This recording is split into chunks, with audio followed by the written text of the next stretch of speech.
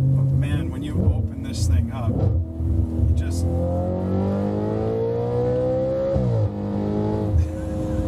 it just sounds so good.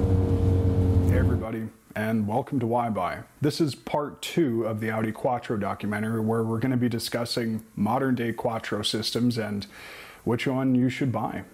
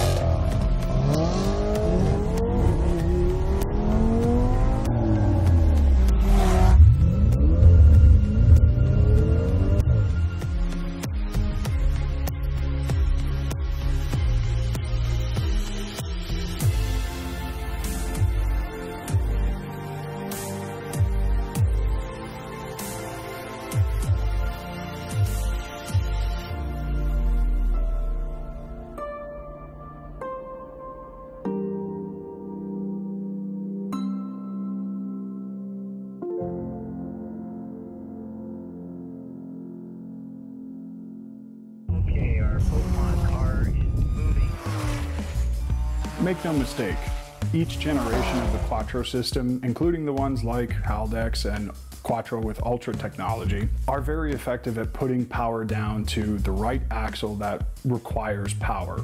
I think if you were to drive any of the Quattro systems, you'd be impressed with how it can manage power, putting it to the right wheel where it needs to go at the right time. But not all Quattro systems are the same.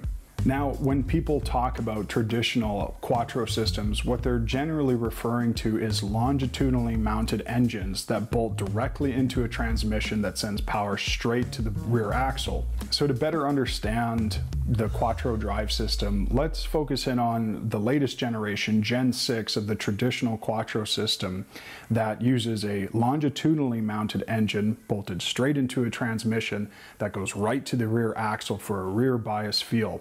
This traditional Quattro setup is what people typically refer to when they're talking about the torsion differential, or in the RS5's case, it's the crown differential.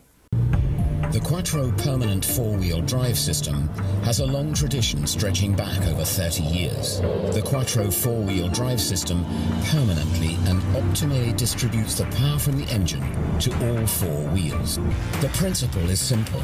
Just as four brakes provide for better deceleration, four driven wheels provide for better acceleration and greater lateral stability. The new Audi RS5 sees the introduction of the latest generation of Quattro. Quattro with crown gear, center differential, and torque vectoring. The Gen 6 Quattro system that was debuted alongside the RS5 in 2010 was really an improvement of an already great system in the Gen 5. Now, the Gen 5 Quattro system was already really effective, the one in the B7 RS4 and multiple other Audis, simply because that system had torque vectoring in addition to all the other advancements. So what really changed was the ability for not just the system sending power to the front or rear axles mechanically, but it could also vector the torque from the outside or inside wheel, depending on if you were cornering, giving you a lot better traction. Despite the advancements in torque vectoring in the Gen 5 system, the B7 RS4 or the other cars that use that Gen 5 Quattro had a bad tendency to understeer, and this was mostly due to the fact of where the engine is positioned.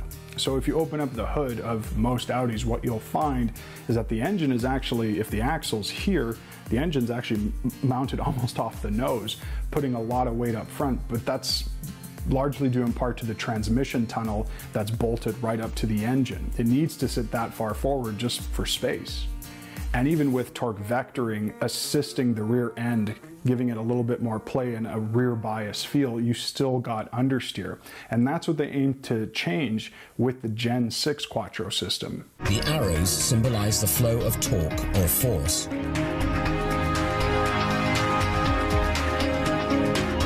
For example, if the wheels on one of the drive axles are unable to transmit the full force, the center differential and its differential gears will spring into action.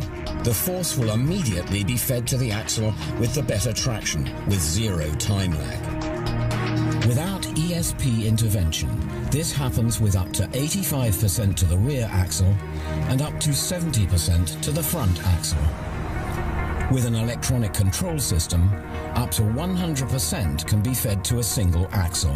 When pulling away and when accelerating rapidly, more drive force is fed to the rear axle. The combination of crown gear center differential and torque vectoring on the Audi RS5 provides for precise handling even when cornering.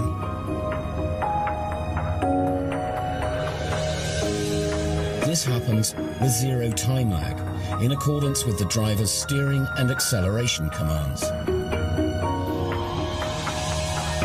The dynamic drive force distribution allows excellent exploitation of the traction potential, good track stability, and outstanding agility.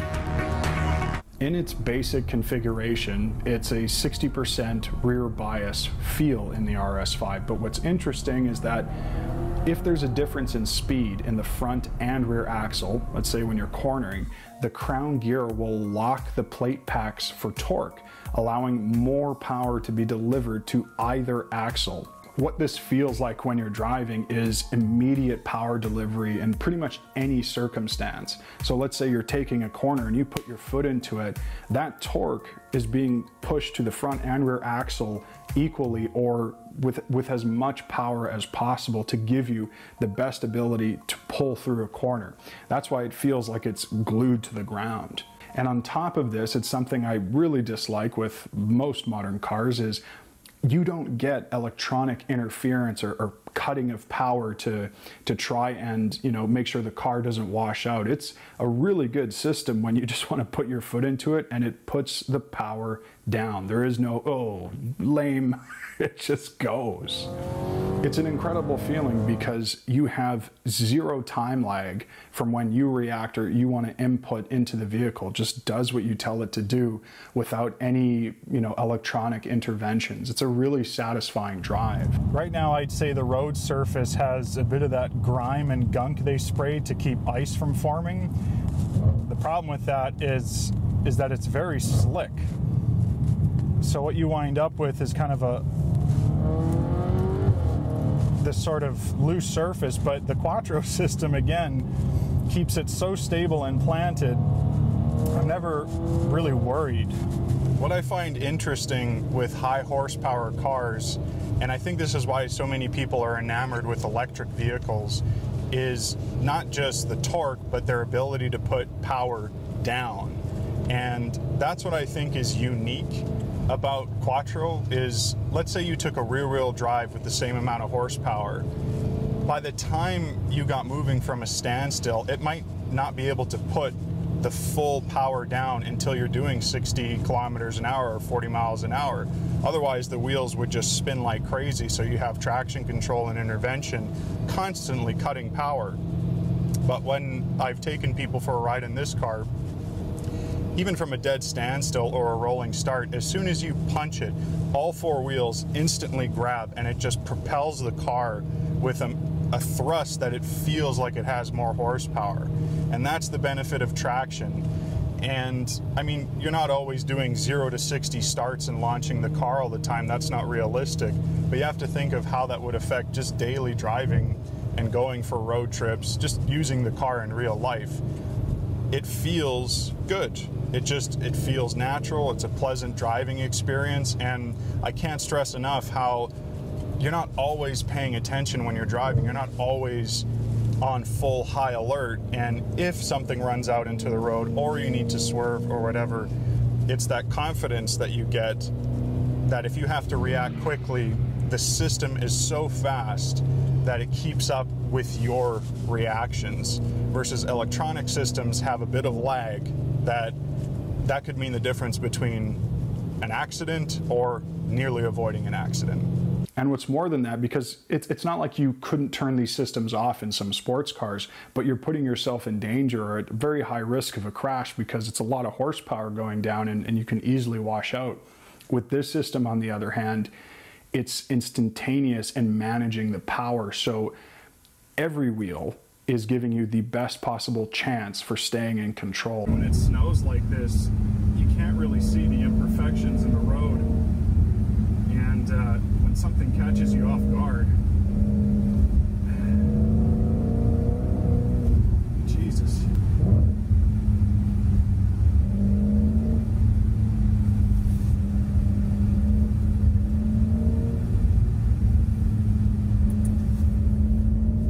So this is a good example. Even as I'm turning, the system won't let me get out of line. It's actually constantly braking and keeping the car, based on my wheel input, just trying to keep me on that trajectory. All four wheels hooked up.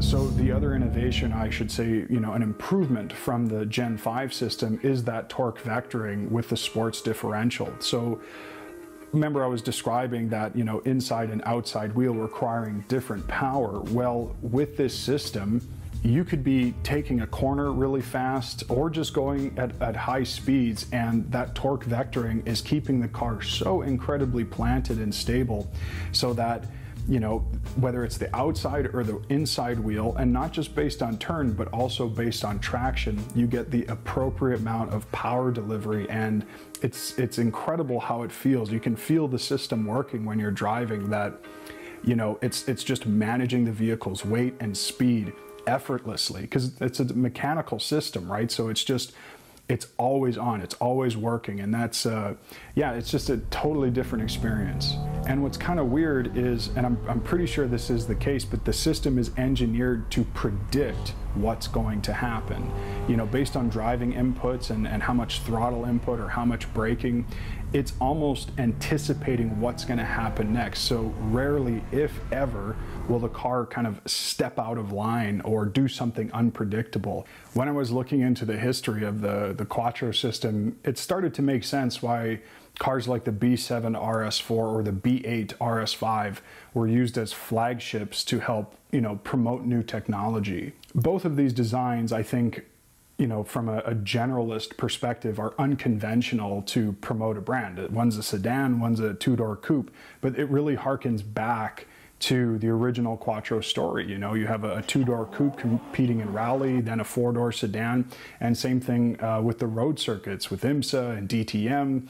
It was kind of this, design philosophy of, here's a practical car that's highly capable with a lot of performance, and it doesn't have to look like a supercar. It can be kind of all of these things wrapped in one vehicle.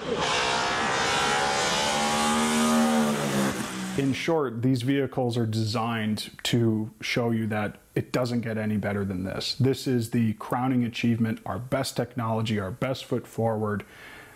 Here's the package that best exemplifies that. For example, when Audi set their sights on BMW and that kind of sports coupe that was a small compact car, the B7 RS4 was kind of used as the poster child for the Gen 5 system, a Quattro system that had more of a rear bias feel, and it used that Torsen Type C differential to really give the car characteristics that were sort of un-Audi-like. It drove more like a sports car, and it still had its issues, but the point is that that car is, kind of used as the example or demo for this.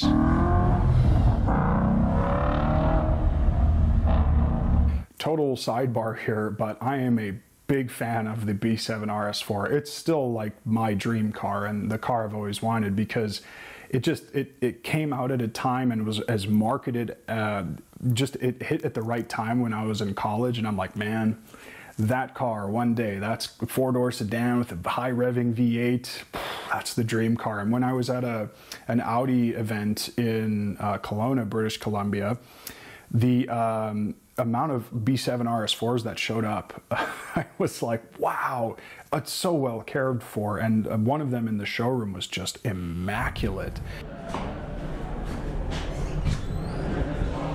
Oh my God.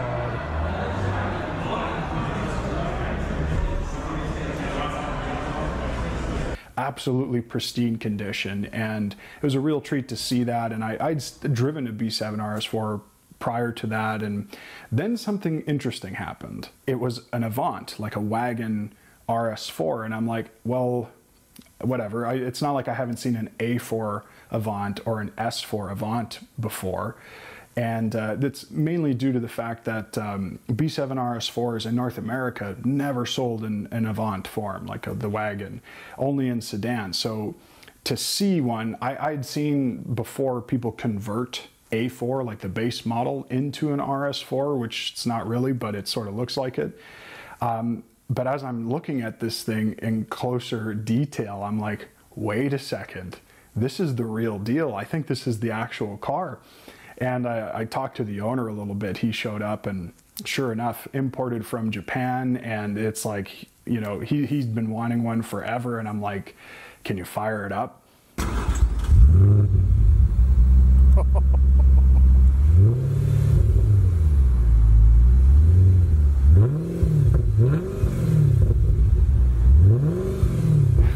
And yeah, that car sounds so good. It was just a real treat to see one in person. You know, that's like the ultimate dream car for me. And the reason he had it is the import restriction had been lifted. It's been enough time so that you can get one. So at any rate, really cool to see that. That was a treat. Now look, are you sure, because it's a big claim, that this is better than an M3? Yeah, no doubt about it. It's biblically good. Buying a genuine Quattro system, what is the point? Why all the fuss? So even in the B7 RS4 with the Gen 5 system, there were still issues with understeer. And if you don't know what understeer is, it's if you were to be coming into a corner quite quickly and you turned, well, in a rear-wheel drive car, your rear end would start to slide out, or, you know, depending on the weight balance of the car, but that's oversteer, where essentially, you know, you're coming into a corner and the butt end of the car follows the corner. Understeer is where you come into the corner and the nose wants to just push through. It doesn't want to turn in, it just keeps sliding. Traditionally speaking, this is a safer way to kind of equip vehicles, because if you come in too fast to a corner and the nose starts to push, you hit the brakes and the car can be more controlled to come to a stop. But if you're a more experienced driver and you know how to, you know, do car control, and you have a little bit more, you know, skill in that arena, it sort of dampens the experience, and it's like, lame. So yeah, typically people prefer rear wheel bias cars or rear wheel drive only cars, because that's where you get the more rear end play, and it's a little bit more fun to drive, essentially. Now, this is a common argument that Audi just set to squash with the Gen 6 Quattro system. Now, traditionally, again, they don't necessarily debut a new system, especially alongside a specific car, because it usually goes into a line of cars. But this was kind of the first time, and I think the only time, Audi debuted a new iteration of Quattro in a very specific car, the RS5. Not only was this sort of a new show pony for the brand, but it was also illustrating a new design language for the entire lineup. The actual design of the cars, the body shape, the consistency throughout the entire product line would have this kind of new shape. What was revolutionary about this new Audi was the crown differential replacing the torsion. The demo videos featured the RS5, you know, and the new Quattro system. There's a lot of commercials and ads. There's one I really like about the ugly duckling. That's one of my favorite ads. It was this new car, this new system that was really propelling the brand in kind of the new direction. And they also launched, I think there was an Quattro kind of callback, the Audi Quattro they did, but it was basically an RS5 body with some minor, you know, front changes. If you look closely, the cars are actually pretty similar. But what was more interesting to me was the fact that this car was going to be coming with a revamped and retooled V8 engine. Because the B7 RS4, that was the car I wanted for that 4.2 liter V8. This one, however, and I don't know this for sure, but people have told me a lot that it was developed in conjunction with Lamborghini's division that made their V10, because at that time VW had owned Lamborghini as well. And apparently this was this new reworked V8, same 4.2 liter displacement, but more reliable, and it just performs so much better. The main difference that I found, I think, engineering-wise that they did with it was the fact that there were kind of these diverter flaps in the manifold in the B7 RS4 with carbon buildup that they would get gunked up, crack off inside the engine, which is a big problem, catastrophic engine failure problem. But in the RS5, they got rid of those. I don't know, I have to double check that.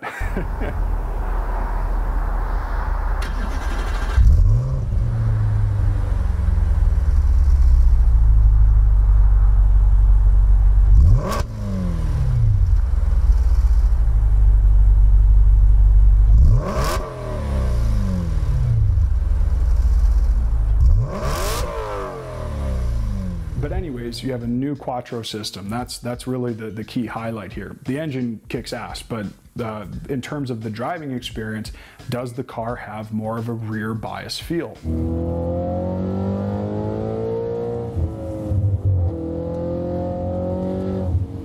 5,000 RPM, and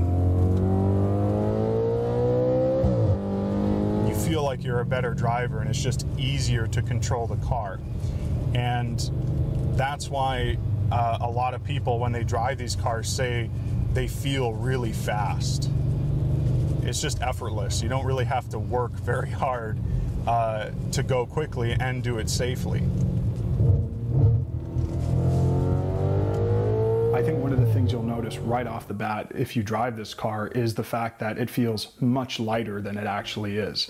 I said before, like, it's 4,000 pounds. This is a heavy car, but it feels so nimble, and the steering rack, I think this was actually the first car they put an electronic steering rack in, which they might have stolen from Porsche, I'm not sure, but it feels great. Like the on-center feel, there's no dead zone, and it's adaptive, of course, depending on your drive mode, but the lightness of the car, I think it's largely due to the Quattro system and how it can send power and move the car around.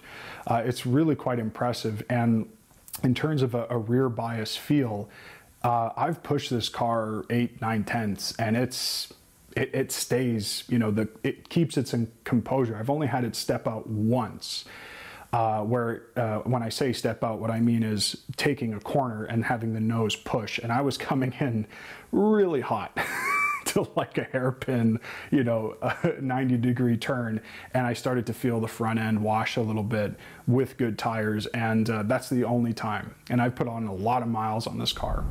And I know it's not a true sports car or a race car, but it certainly sounds like one and feels like it sometimes.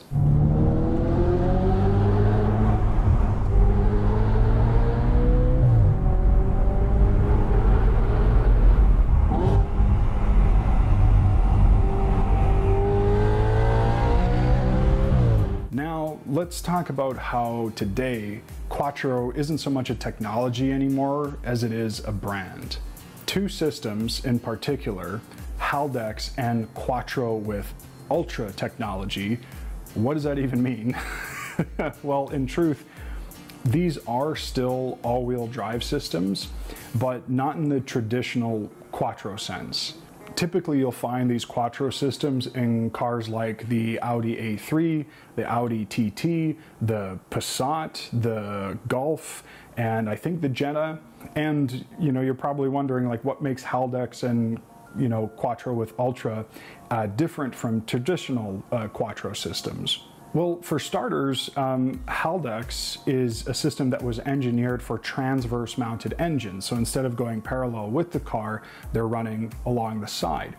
And the benefit of developing a, you know, all-wheel drive system for an engine mounted this way is that it doesn't have to sit way off the nose. Without the need for that Quattro transmission, sitting, you know, right in between the center of the driver and the passenger, it actually alleviated a lot of legroom for the passenger as well, which is why Haldex is used so much in SUVs. And Haldex, as far as I know, is a licensed system that Audi never actually developed. They put into their cars for a number of reasons, but it's a system that you might find more commonly in other brands. And the way it works isn't very complicated. It's just, it's different from the original Quattro system. So the way Haldex works is you have a transmission system that sits at the front of the vehicle, and the rear axle is not being engaged only if a computer tells it to activate. So it's a predominantly front-wheel drive system. In other words, you get front-wheel activation always first, and then if needed, it sends power to the rear axle. Now I'm just going to jump ahead and answer the question of Haldex. Is it better than traditional Quattro or worse? Well, it's not as good, but that doesn't mean it's bad. First off, traditional Quattro systems, like the one I have in my car, is heavier, it burns more fuel, and it's more expensive to manufacture, driving the price of the car up. And when it comes to performance, if you were to compare it to Haldex or Ultra, and I've driven both, I don't know if you would notice a difference between them. Let's say you hopped in a vehicle and you didn't know what system it has, and it's slippery and you need all-wheel drive. The system kicks in very well, and it can handle a lot of adverse conditions without breaking a sweat. The nice thing too about a Haldex system is the fact that you have less power loss due to the fact that it's a decoupled rear axle, meaning it's not engaged, and when you have power delivery, it's instant, right? It's right to the front wheels, and it's nice with tuning as well, because you have a little bit more flexibility in how you can manage the power, to the point now where I think with the latest generation even of Haldex, you can get a module to send more power to the rear differential if you wanted to. Can't do that with a traditional Quattro system. That is mechanical straight to the rear axle, and it's kind of, you get what you get, right? The other thing too to take into consideration, especially if it's a daily driver, Haldex burns less fuel, right? Because the system's not running and working all the time. It's just powering the front wheels and the rear if it needs to. Yeah, you can save more on just, you know, commuting and daily driving. And to put it in perspective, Haldex is used in quite a few performance Rennsport or RS cars from Audi. The TT-RS,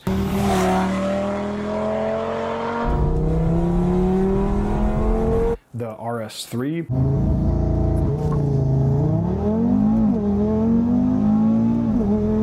and even the R8, the new generation of the R8 uses a Haldex system that's flipped backwards. So instead of being front wheel drive first, it's rear wheel drive, and then it's got an electronic differential at the front.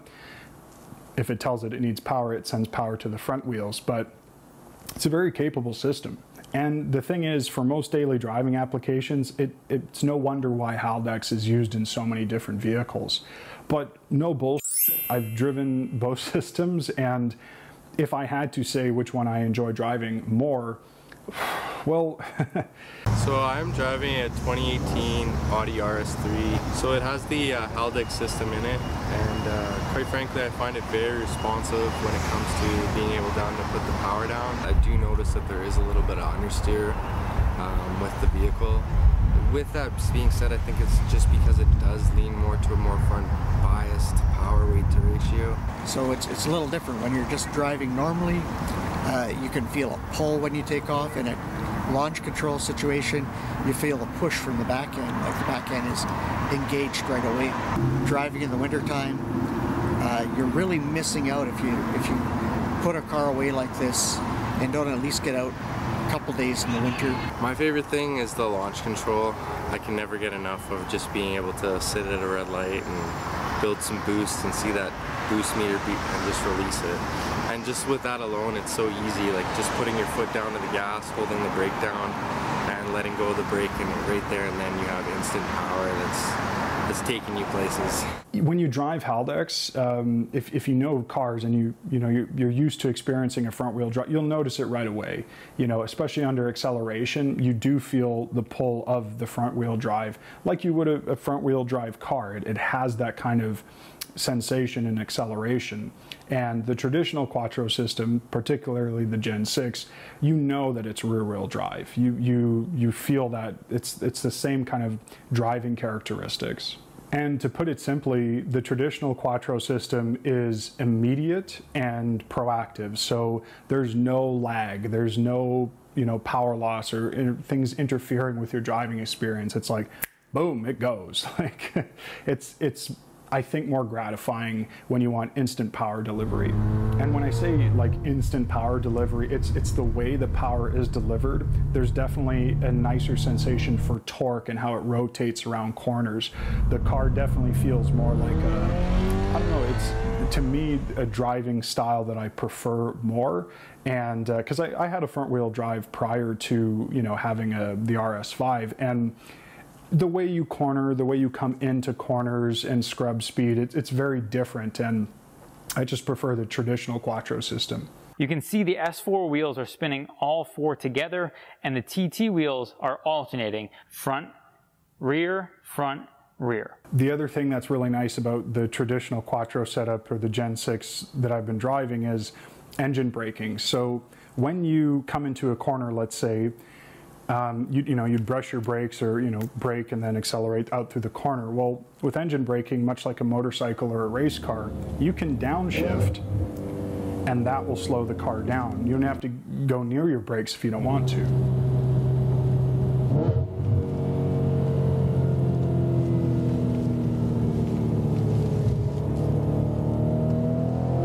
Because the way the torque vectoring system works, especially, you're slowing down each of the four wheels, so it's really bringing the entire car to a slower speed rather than just one wheel where you might get wheel hop or this kind of weird skipping or skidding effect. It's really effective at giving you control of the car using the mechanical systems and not even going near the brakes. And I love that because the brakes on this car are super expensive. And again, I've said it before, but this traditional system, without the electronic interventions, mechanically speaking, it's instantaneous and you feel it. Like it does not have to spend time working out or thinking of, where should torque and power be put down to what wheel. It's just always on, it's always ready, and it's very reactive to any situation. You put your foot into it, it goes.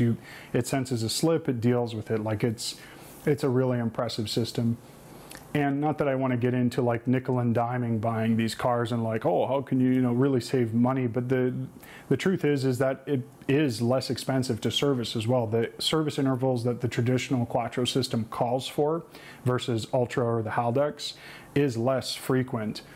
Not that I'm suggesting you follow that. I always service my car early anyways, but it's kind of penny pinching at that point. The thing to take away from the two different systems in terms of cost is the upfront cost, because if you buy a car with a traditional Quattro system, you will be paying more, because even new, the cars cost more because the system is just more expensive to manufacture and put in the vehicle.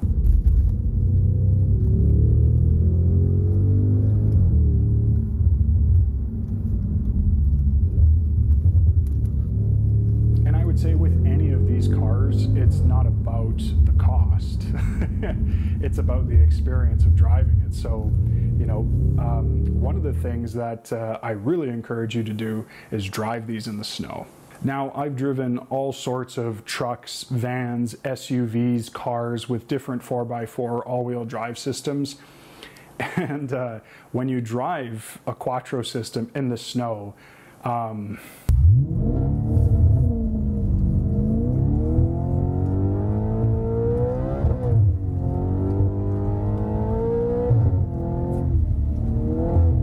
first time I drove it in the winter, I just kind of I chuckled and I muttered to myself like, oh, I get it.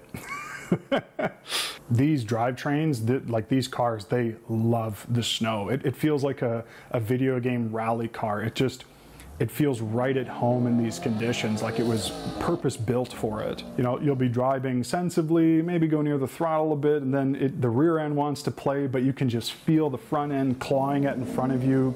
You maintain momentum, you hold your line, it's such a confidence-inspiring drive, and it does what you want it to do, and you have the power that is uninterrupted. It's being put down, and it's just pushing through the conditions, whether it's ice, slush, deep snow. The system just reacts how you would expect it to react, and it just makes you feel much more confident when you're driving. I think if it weren't for Audi, it's not that we wouldn't see all-wheel drive systems. Eventually they would have happened, you know, just because it makes more logical sense for most everyday driver cars. But I think what they did was change the perception around how people viewed sports cars in particular, because it's not even so much that it's faster or more capable on wet, on, you know, dry or snowy conditions or whatever. It's the fact that you can drive the cars year round. You know, the notion that you could have a car that it doesn't matter what's going on outside, you put on a good set of tires for whatever the condition, you're good to go. And that's the kind of mentality, I think, that changed, you know, car buying behavior, or at least what enthusiasts would want out of their sports cars. Their dedication and commitment to the racing and to delivering high quality products, these sort of all-in-one package cars, I think really changed the automotive industry. It forced other competitors to start doing the same. It encouraged other brands to make, you know, products at the same caliber. That it just, all this competition is good for the end user, for the people who buy these cars like you and me. And yeah, a lot of credit goes to, you know, that team and the race drivers and the people who risked what they did to achieve what they did.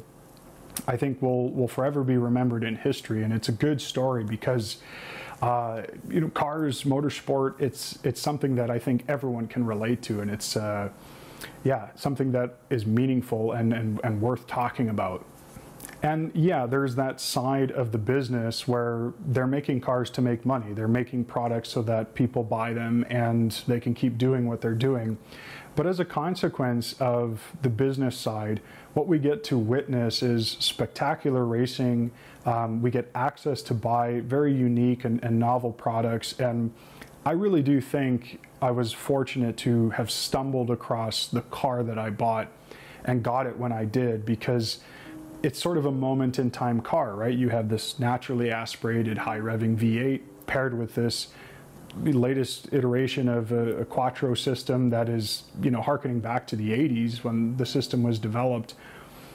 You're kind of getting all of these great things in one package, and getting to experience it now is really quite special. So yeah, if you're looking at Audis or whatever, just, you know, buy one. And I know I didn't cover all of the generations of Audi Quattro systems and which vehicles they're in, but if my advice is worth anything, try and find a traditional Quattro system, a Gen 4, Gen 5, or Gen 6, because they really are something spectacular, especially for year-round driving. It's quite a lot of fun. And yeah, if not, if you just like cars and it's an interesting, this story is just interesting. It's, I almost find it ironic that, you know, again, even my own perception, here's this underdog coming into these races, but really they're like, we have unlimited resources, we're gonna come in and destroy you.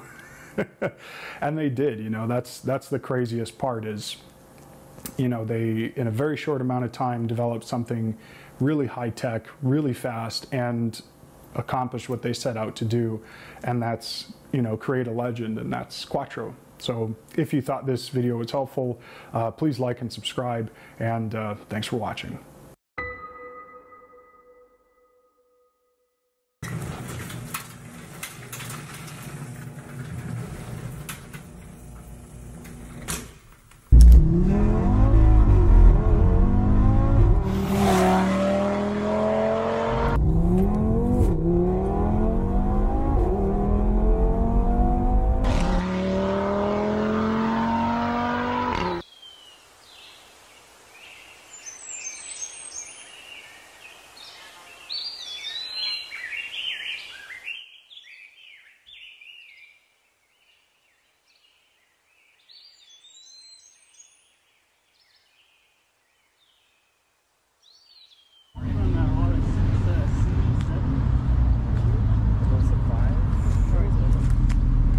to come back.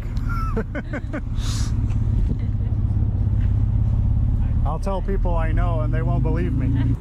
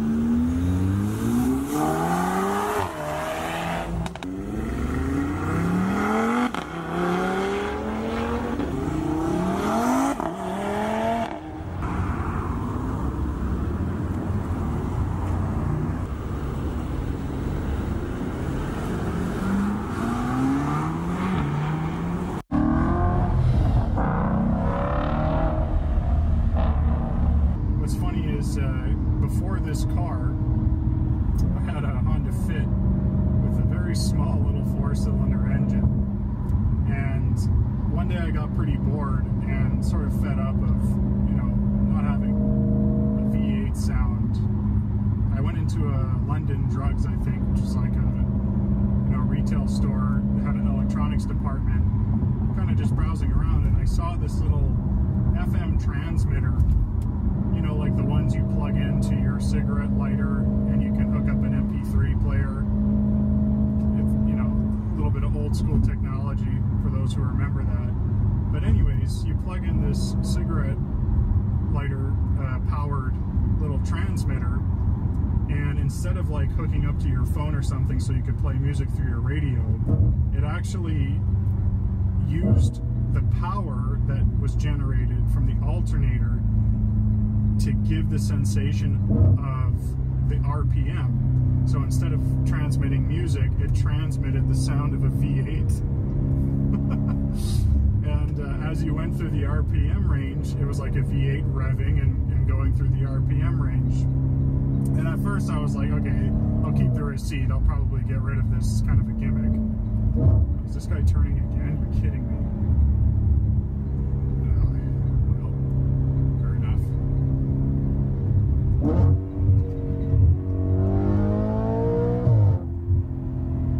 So, at any rate, yeah, I plugged it into my Honda Fit. I wish I would have taken a video because it literally sounded like a big block V8 as I was, oh geez, people just don't know how to corner. It sounded like a big block V8, and I was laughing so hard I put the windows down in the car and I drove around town with my stereo speakers cranked as loud as they could go. And you know, this little Honda Fit pulls up with this roaring V8 engine, and it lasted all about 5 minutes before, for whatever reason, the transmitter just sent out a signal that was like red line, you know, 7,000 RPM, and it just stayed at that, and it sounded pretty bad. Anyways, you know, whether or not you guys can relate to that, I don't care. It's just kind of a personal story of mine that I spent years wanting to have a V8 engine sound in my car, and you know, you go through all sorts of moments of desperation, and yeah, make no mistake, I never forget how fortunate I am to have not just a V8 in my car, but to have this specific V8 in my car. It really is special. It's just one of those one-of-a-kind engines that just has that race car quality.